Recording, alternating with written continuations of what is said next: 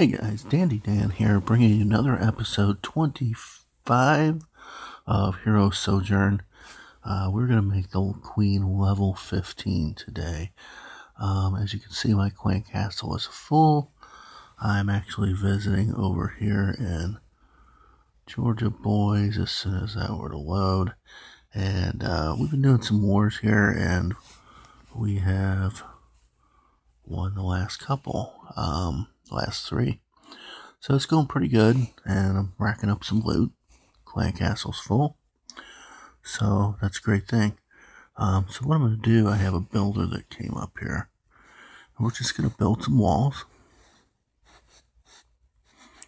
So cash this guy in. Oops, wrong button. Okay. That's more than what I need. Alright, so I got enough for 6 walls. And basically what I'm doing is, in lieu of doing crossbows, I'm just hitting these walls, getting them done. Not too worried about other, I'm building small defenses as I go, but not too worried about this. I'm just doing some wall building here. This is how you do it. Now, let's see, where's the old lab at? I got 3 days left. How much is other stuff? I think I'm going to hang on to that elixir. Just sit tight on it. I got another builder in 17 hours, so that's not too horrible. So now we're going to level the queen. Boom. She's done. Okay. So there we go. Queen down. And that's what we got. Now, I had been trying to do some stuff with the peg knife army with some background hogs. Really wasn't working real good. So as soon as I returned back to this straight, goblin strategy, the dark elixir started coming right up. Pardon my voice.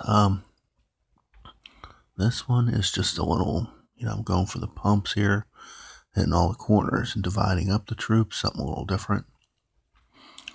But did get some decent dark out of it, and other decent loot, so that was nice.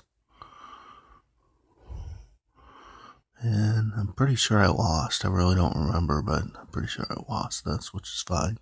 Oh, I won. Okay. And I'm in Crystal 3, so I'm pulling a little dark off winds as well. That's always nice.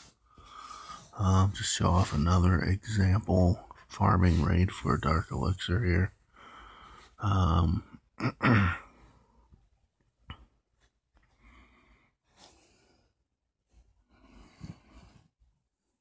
so you can see this is a fair amount of dark elixir. I don't have any heroes on this one, so going after a Town Hall 8 is kind of nice.